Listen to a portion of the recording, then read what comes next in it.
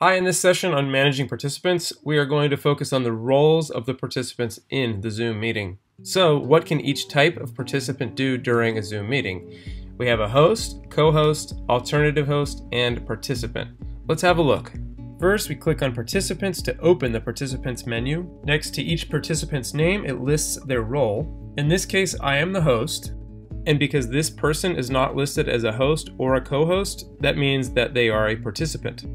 When I hover over this student and click More, I can make them host or make them co-host. I need to confirm, and now they are a co-host.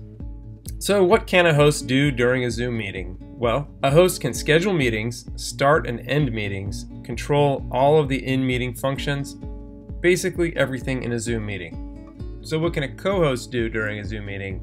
A co-host can manage attendees and control most of the in-meeting functions, but cannot start or end a meeting, cannot promote participants to host or co-host, cannot assign participants to breakout rooms, and cannot create or edit polls.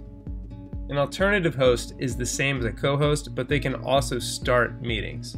Hosts must assign alternative hosts when scheduling the meeting. They cannot do this during a meeting. A participant, of course, can participate in the meeting. The participant can use only the functions granted by the host or co-host.